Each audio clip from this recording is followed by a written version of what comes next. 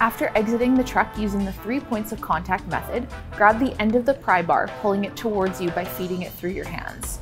As you continue to pull it out of the truck, place one hand close to the heavy end to support the weight more evenly.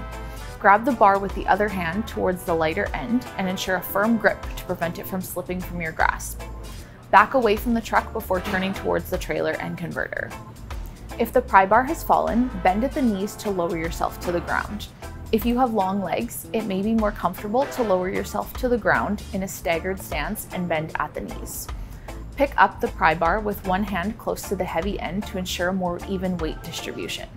Stand back up by pushing your feet into the ground and straighten your legs. Stand all the way up before walking away or turning towards the converter.